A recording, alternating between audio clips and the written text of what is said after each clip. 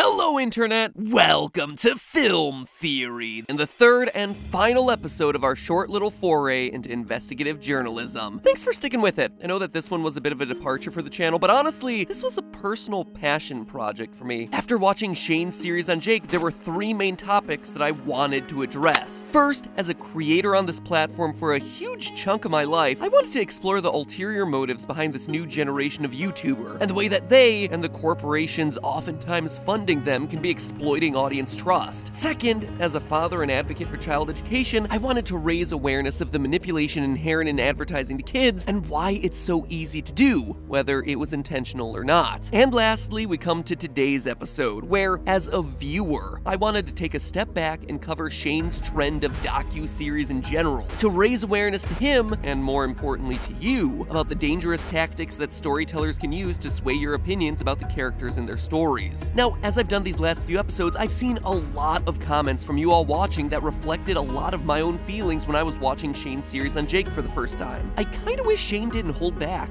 He was too empathetic. I love Shane, but sometimes his videos in this category aren't always revealing the entire truth, or that he's not going as in-depth as he could have when seeking the truth. He promoted this thing as nothing is off the table, but it was clear that some things were off the table. I personally wanted to see Jake Paul answer for things like his business decisions and his merch, but instead, it all just felt like one big redemption arc for him, which raises the question, should Shane have covered all that business stuff? Does it matter that he didn't? And most importantly, are his docu-series actually dangerous because of the way he portrays the people in them? Almost as soon as the Jake Paul documentary started airing, Shane came under fire for giving Jake a platform, and then for cranking up the drama on his story by comparing him to sociopaths, and then by playing dramatic music and using editing tricks to emphasize specific moments, and finally for making excuses for Jake's bad behavior by shifting blame to his parents and his brother. So was the internet right to be leveling criticisms at Shane? Today, we're gonna find out. Oh, and in case you were sick of the guy, this theory isn't about Jake anymore. No, this time the whole bank of Shane Dawson-mentaries are under my theoretical microscope. Ooh, I'm nervous. You probably should be. Or maybe not. The only way to find out is to dive in. The first, and perhaps biggest complaint that Shane got in his coverage of Jake Paul was his use of music to overemphasize certain key moments early on in the series. Jake Paul might be a sociopath. He has a creepy dad. It felt, to many viewers, disingenuous, manipulative, and in response, it's something that Shane dialed back on as the series went on. But even shots like this, the final one of the series, in slow-mo with somber piano music playing underneath, is manipulative, turning a simple walk away from the camera into something much more. A deep, meaningful, reflective moment where Jake's fake persona is finally dropped. A moment that screams, this right here is the real Jake Paul. When seriously, he was just walking away from the camera. All of these things, the horror stings, the glitches, the slow-mo shots, and sad music, are all examples of the psychological principle known as priming. Just like you coat a wall with primer before laying down the paint so that the paint goes on smoother, you prime the audience so that they more easily accept what you're trying to convince them of. You know how you recognize that there's about to be a jump scare in a horror movie because you're entering a scary place, and then a door starts creaking open and the music changes? That's a form of priming. But it's not all about just music and editing. Everyone has made the joke that it takes a long time for a Shane docu-series to get started. All that time that Shane spends talking about how nervous he is and generally spending a lot of time self-deprecating in both this series and in the Jeffree Star series. But why?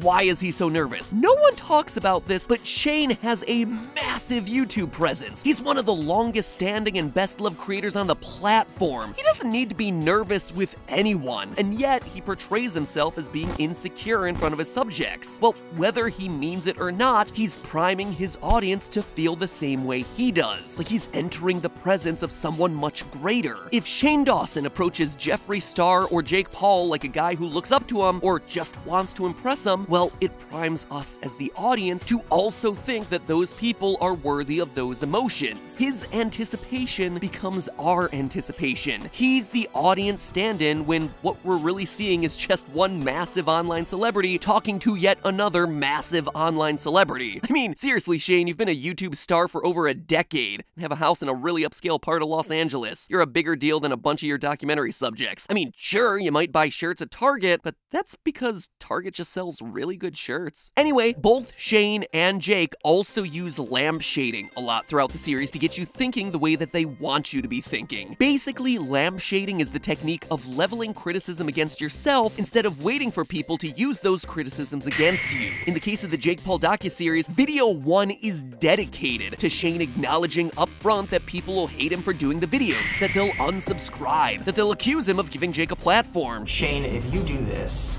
we will unsubscribe.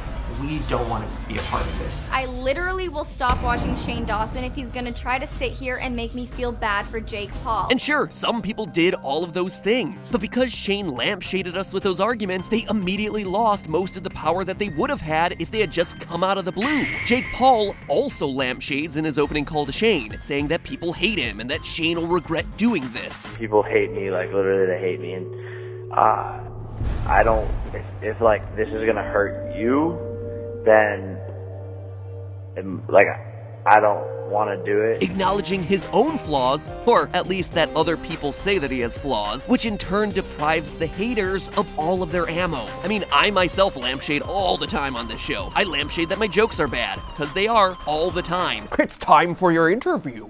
How about it's time to not have a cringy intro joke at the expense of Markiplier personalities?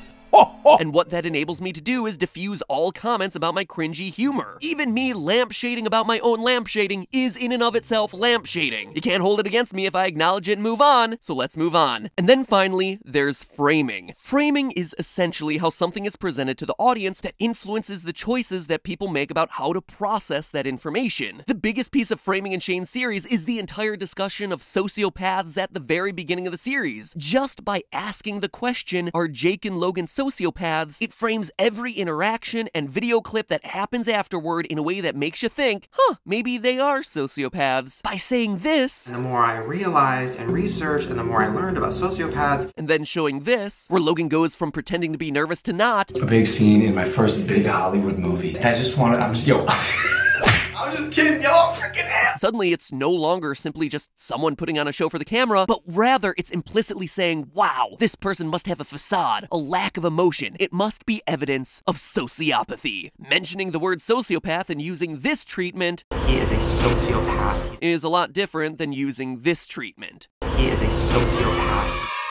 And again, let me lampshade here. I know this because I do it all the time. This kind of framing happens over and over, along with priming to paint a picture of people who can't speak for themselves. Before seeing any footage of Jake's dad, we're prefaced with the fact that Shane and his team have heard that he's weird. I've heard weird things about the dad, but I've definitely heard stuff, yeah. And okay, sure, he's definitely weird, but Shane sets us up to already have these preconceived notions about characters around Jake Paul based on the way that he himself has talked about them in advance. One of the biggest framing decisions that any filmmaker has is how to end his movie. Shane could have ended his docu-series in any way that he wanted, like say with Jake's ex-girlfriend, Alyssa Violet, a moment that, as I understand it, chronologically seemed to be one of the last things that he shot. That would leave a very different impression on the overall narrative arc of the story than ending on that slow-mo sad piano shot. And sure, that's a big decision, but even the smallest of things are subject to framing. Look at this. Shane, late night, kitchen, ripped pajamas, getting himself a Diet Coke. Excellent choice of drink, by the way. This shot seems like it does nothing, but in reality, why it's there is because it's framing what comes next. An update and also a disclaimer and also an apology. That's a lot. It rolls directly into him addressing the early criticisms of the audience leveled against the first parts of the series. This scene makes him sympathetic, downtrodden, and relatable. He's been up all night. He drinks Diet Coke and has ripped pajamas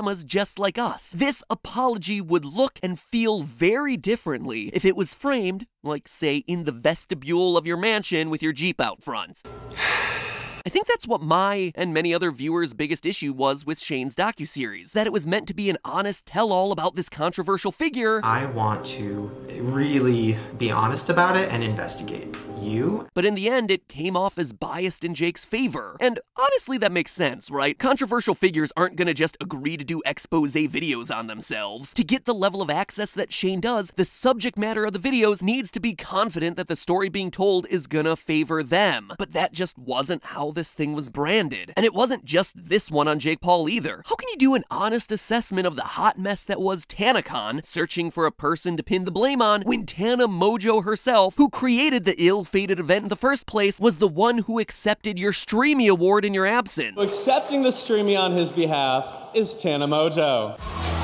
Gabby Hanna's reaction right there? Yeah, hashtag relatable, it was mine too. The person who ripped off her fans and made them wait outside for multiple days and then got exposed by Shane, she's the one who's gonna accept his award? It's an odd choice. I think we all can agree this is the only time I'll ever be holding a Creator of the Year award. To be real here, you guys, I wouldn't even be doing anything if it wasn't for Shane. And then Shane tweets about her being family. I'm like way too nice, way too forgiving, way too loyal. You can't do that, Shane. You're a documentarian. We need you to expose the unbiased truths. You are the arbiter of these facts, is what I thought. But in researching this episode, I learned that I was wrong. And I couldn't have been any more wrong. Wrong, wrong, wrong, wrong. When I, and I'm sure a lot of you, think about the term documentary, I think we all have a pretty clear image in our head of antelope running from lions in Africa, or a trip through the cosmos, or an informational doc about people like Jiro dreams of sushi or exit through the gift shop, all narrated by Morgan Freeman. I'm Morgan Freeman. Because it is always Morgan Freeman. We are all travelers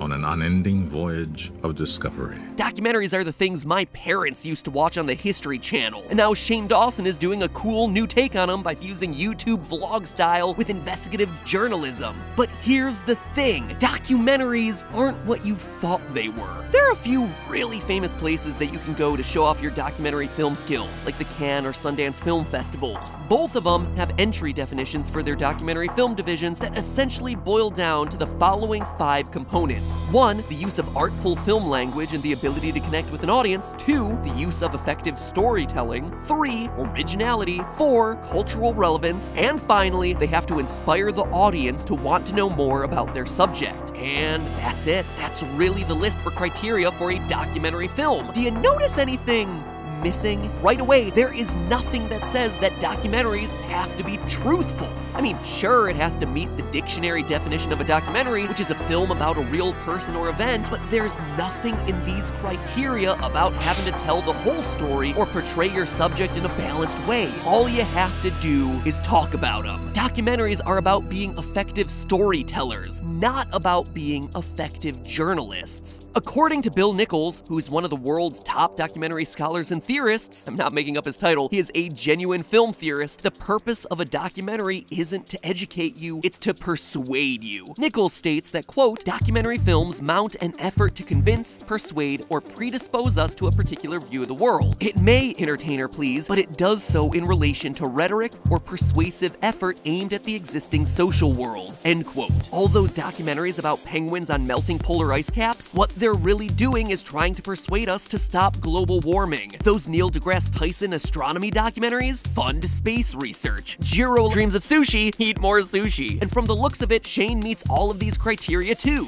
The TanaCon expose, place blame and get attendees a refund. Interviewing Jeffree Star, change the audience's minds about someone who had been branded a racist and dumb beauty influencer. Investigating Jake Paul, it's a bit unclear, but it ended up being rehabilitating his image and differentiating him from Logan. Shane's got himself 3 documentaries on his hands, just not documentaries in the way that I think a lot of his audience understood them. It's interesting. When you step back and look at this whole series, this whole 3-part series I've done on film theory, it all boils down to one core theme: manipulation through the medium. In episodes 1 and 2, I gave Jake a really hard time because he and his corporate backers are exploiting the inherent trust that comes from the medium of digital video. YouTube is different than movies and TV, at least for now. Viewers expect more authenticity from it because it is literally people holding a camera to their face. On YouTube, there's a perceived truthfulness that can lead people to believe creators don't have their own agenda, when we've seen in the case of people like Jake that they most certainly do.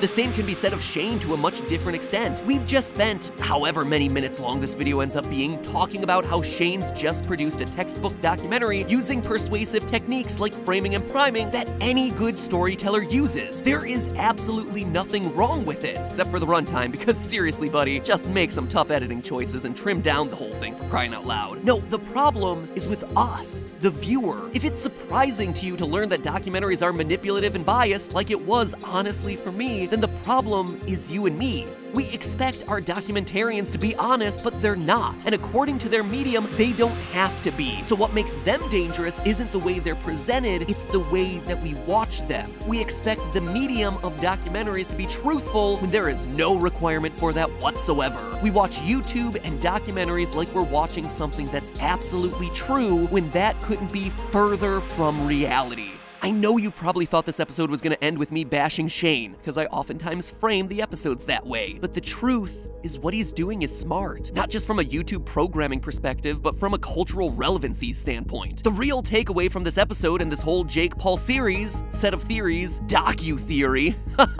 I like that, is this. Don't accept everything you see as fact. And don't expect people on YouTube to be truthful or unbiased, even your absolutely favorite creators. I can tell you that most of us try to be as honest as possible when we're making videos, but everyone has some kind of agenda, and critical thinking is the only thing that stands between you and being taken in. Don't be someone who passively accepts what you're told, whether it's to buy tickets to a 19-year-old's YouTube convention or buying a t-shirt from someone who's dabbing on their haters. If you think about it, or you don't have to think about it, I'm just gonna explicitly tell you, this whole issue is the entire reason that film theory and game theory exist as channels. I learned early on to think critically about the stories I'm being told and the underlying motivations that exist for why people might be telling me those stories. And that led me to do shows that look at things from a different angle, that asks the question, maybe they're lying to us. If I can pull back the curtain and inspire critical thinking in some of you who watch too, encouraging you to keep on asking questions, well then, I'm doing my job. But hey, that's just a theory. A film theory. And back to normal stuff later this week, because I know a lot of you people are like, where are the actual films and the actual theories? Oh, but lastly, for God's sake, Shane, don't make the next one a 13-part series. Though, if you're looking for some good expose material, I've seen you tweeting a lot about Defy's MCN closing. As someone who was a Defy employee and was in their network when the company collapsed and has worked in a lot of different capacities across the multi-channel network universe, I have plenty of fun stories to tell ya.